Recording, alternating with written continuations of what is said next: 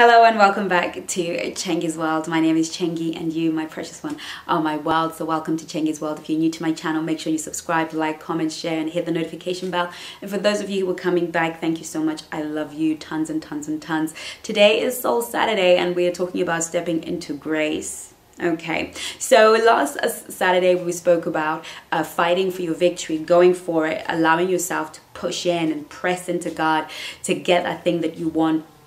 But along the way, what happens when we begin to take our stand is that the realms of the spirit also take their stand. And there is almost an announcement of war.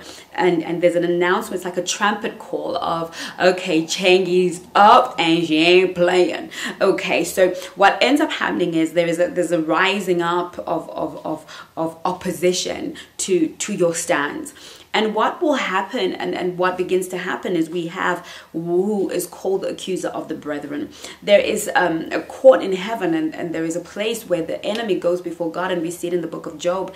And he says, I was wandering to and fro on the earth, and they begin to discuss who and what. So we realize that God sometimes often has an audience with the enemy. And at that point, the enemy will go and say, look, they've done this, they're the accuser of the brethren, Chengi's misbehaved, Chengi's done something, therefore I will stand on that mistake and create and steal her blessing, or I will stand I will use that as an opportunity, as a doorway to enter into her life and postpone or delay.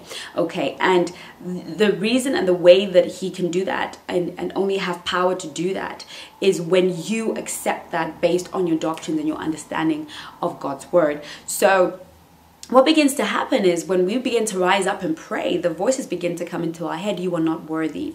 You are not worthy of this. Remember what you did last week. Remember what you did last month. Remember what you said to him. Remember what you stole. Remember your lifestyle. Remember the habits that you have. Remember that you are still working on this addiction and you still haven't overcome it. How can you want God to do this for you? Remember. And so what the enemy does is he barrages our mind with a feeling of unworthiness and undeservingness and the fact that until you overcome this obstacle, until you overcome this weakness, you will never receive the promises of God. And then of course there are preachers that will stand up and say those things, you know, until you do A, B, C, D, and G, until you are a good person and you're 100% good and you're walking in holiness and you're walking in perfection, you know, you will not receive the goodness and the favor and the power of God. But you know, and so God, it all becomes transactional in that I have to be a really good girl, make no mistakes until God comes. But we know that we are in this world and that God has made provision for the fact that we are in this flesh. And this flesh is saved, being saved to be saved is a process of salvation. And so if God was to wait for you to be perfect before he blesses you, then you would never ever be blessed. If God was waiting for you to overcome that problem, that addiction, that issue, that situation, for him to bless you and to open a door for you and to feed you and to promote you, then you would never be promoted. You would never be great. And one of the things that God shows us in his word from Old Testament all the way to the New is the fact that he blessed Abraham despite his mistake with producing Ishmael. He blessed David despite his mistake with Bathsheba. He blessed all of his children all along the way, despite their mistakes, despite Moses's mistakes, he blessed anyway. Despite the children of Israel's mistake, he blessed anyway. Why? Because there was such a thing called the blood, and the blood was consistently and constantly speaking on their behalf, because they would come before God and they would offer a sacrifice of acknowledgement. What God wants from you and I is an acknowledgement that we have missed the way, that we've missed the mark, and that we are wanting him to purify us and make us holy and cleanse us. But he wants that not because he is deciding whether to bless you or not bless you because of what you said to him. You know, your husband left you and you deserve it because you said this to him and you did this to him and whatever. And now you're asking God for reconciliation, or you're asking God to bring to you that which are a blessing. You're asking God to give you a promotion, even though in your last job you were caught stealing, or whatever. It might be that big or it might not be that big. Whatever the situation is, you struggle with fornication, and so now you feel as though you are not worthy of marriage anymore, not unless you stop, or whatever the story is, whatever your battle is, you are now being told by the enemy that you are not deserving. You are not deserving of the goodness and the mercy and the favor of God. And I just want to say to you, the only way that you can overcome is to step into grace. That is unmerited favor. That is the space where God lives and reigns. Look, God wants us to walk right, to be right, not so that we can earn the blessings or the love of God. Because we know that God loves the sinner and the believer the same way, exactly the same.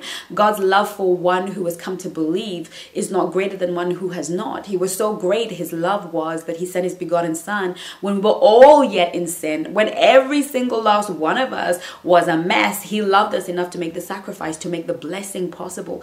God's love and his provision and his goodness and his ability to open doors and to make things possible is not based on you. You can never earn it. It's based on the blood. But to walk in holiness and in righteousness is not so that God can feel more like God. God is God whether you do it or not. It is for your own good. It is for your own wholeness. It is for your own sanity. There is always a reason bigger and more centered around you when God says this is not good. And often we get into legalism and we get into this transactional thing with God, and often we find ourselves waiting for our blessing even longer because we're trying to fix what's broken and not believing in a God who loves us in his wholeness, in his fullness, that God wants you to be happy and God has made provision for it despite you. You will always have a place in God's heart, and he is never going to delay your blessing because of something you did. God is never going to delay your blessing. The enemy might take advantage of it and might use that to sear your conscience or to give you a conscience, so that in so doing your prayers are not fervent and effectual. You are walking in guilt. Your head is bowed, so you are not willing to get up and pray and press through and trust God because you feel unworthy. And it is that ability to get up and say, Lord, I am a mess, but I am your child and I love you. And tomorrow I'm probably going to wake up and make another mistake. But Lord, have mercy on me and show me your compassion and show me your love and deliver me from this thing that has a hold on me. But do not withhold your goodness and your blessing from me. Do not withhold your kindness from me. Because if you do not bless me, what will I do? If you do not bless me, where will I go? If you do not bless me, well, what will the world say? If you don't bless me, Lord, I cannot live the life because your blessings make me rich. Your blessings are what cause me to be different from those in the world. Your blessings are the ones that show that there is a living and good God who loves us despite ourselves. Lord, this is my prayer and this is my supplication. But you won't pray that prayer because guilt will have you bowing your head. Guilt will have you sitting down and counting your sin. Guilt will have you bound in chains, and your feet and your heart and your mouth is now enslaved because you're walking in guilt, because you are under a legalistic system. You are under a pharisaical system. A system that says, live right or God will not bless you. Be right or God will not love you. A transactional system. You will not go to heaven. You will not inherit the earth. Look, let me tell you something, people. Let me tell you something, people of God. I was in ministry and I ministered and I was around. It doesn't matter how big the pastor is, what title they have, and how many thousands they have in their church. All men have sinned and fallen short of the glory of God. And each and every single one of us has something that we're working with God on. And that will never end. Never, ever. Ever. When you think you have overcome a part of yourself, God brings his mirror before you and says, yeah, but you're still struggling with that though. Can we work on that? Okay, so I don't sleep around anymore. I'm now a celibate, holy girl. Yeah, but we've got greed, envy. We got jealousy. There is always something. There is always a thorn in our flesh. There's always that thing that we're not getting right. So sometimes that's why the Bible says and Paul says, be careful lest you think you stand. Be careful lest you think you stand, because you're at your most vulnerable. The moment a believer and a Christian can stand there and say, I am perfect, I am righteous, I've ticked every box, everything is fine. Boy, oh boy. you are in a lot of trouble. Okay, you are in a lot of trouble. And the day that you stand in that position, then you begin to feel that you can preach those doctrines. But let me just point something out at you. You're probably suffering from self-righteousness, because it is a journey. Some of our issues are visible, some are not visible. What is eating away at us sometimes can be seen by everybody, and so everybody can point at it and you feel more convicted by it. But what are the things that nobody can see that are eating away at you? Because those things will still stop and stand against the grace of God. The grace of God, the grace and the beauty of who God is if we ask, we shall receive. If we knock, the door shall be opened. If we seek his face, we will find him. The grace and the glory of God is that whatever we want, whatever we need, let us bring it before him in petition. Do not allow in the season, and I know that I'm speaking to somebody somewhere, in the season of rising up, in the season of pursuing that promise that God has made you.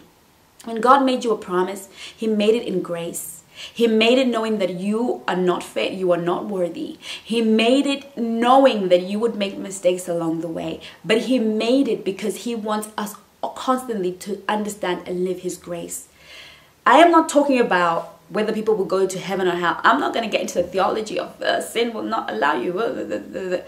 We all know that God wants us to live holy and righteous lives, but some of us understand that it is a journey. You don't wake up and be perfect. It is a journey that we are taking. And the more we give each other grace to take it and love to take it, the more we will begin to understand the grace and the love of God. But I will tell you this without conviction, without any doubt or any fear. God is not looking for you to be perfect, to have got it right, to be getting it right for him to bless you. God wants to bless you in spite and despite of you. God wants to bless you in such a way that you will sit back and say, I could have never earned. I could have never done this. I could have never received this. I could have never, in my own strength, got it. Oh, wretched man that I am, who will deliver me from the body of this flesh? I am wretched, but God in his kindness and his mercy delivered me. God in his kindness and mercy fulfilled his promise towards me. God in his kindness and mercy delivered me out of the bondage that I was in.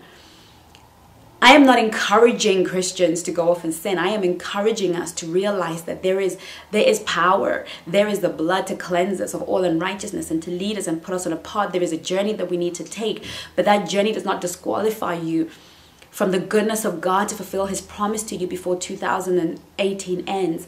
It doesn't disqualify you from God fulfilling his promise in the time and in the season that he said he will do.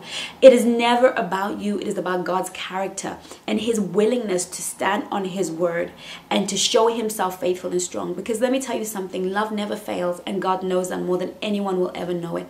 Because when the prodigal son came back, and he deserved to be treated like a servant, and his father met him with love and crowned him and put a ring on him, the father will never not have a more worthy son in his home. That boy came back and will serve and has served in a way that would never have ever happened had he not lost his way.